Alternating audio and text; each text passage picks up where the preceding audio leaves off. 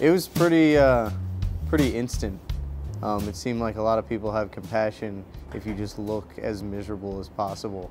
Like people just see that you're actually miserable, and they'll talk to you.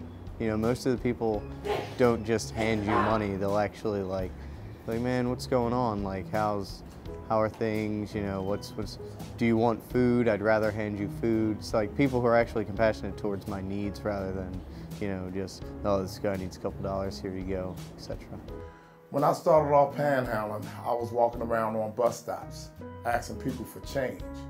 Quickly, I found out that didn't work like I wanted to, because I found out that people give you what you ask for. If I say you have any change, they may give me 10 cents, a quarter, or whatever, and that was too slow. So I said, you know what? Let me expedite my learning. And instead of asking for change, let me be more specific. So I said, let me ask for 80 cents, near a dollar. So when I asked for 80 cents, they would either give me 80 cents or they would give me $1. So I could get $10 quick to get what I wanted to get. Then I took it a little further. I said, you know what? I'm gonna stop asking for change. I'm gonna start asking for dollars.